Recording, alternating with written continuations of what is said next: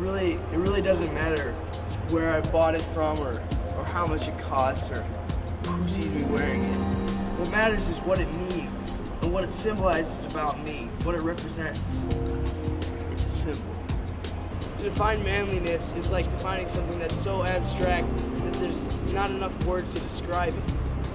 But if I can think of one symbol that symbolizes what manliness truly is, then the Big Dan belt buckle perfectly does that. It's a symbol for all that is man, all that is daring, all that is dashing, all that is dapper. The Big Dan belt buckle is a symbol of all that is man, all that is Dan. When I'm wearing the Big Dan belt buckle, it's like I'm lifted. I'm head and shoulders above everybody in a sense in my own world. And that's not a conceited thing, that's the truth.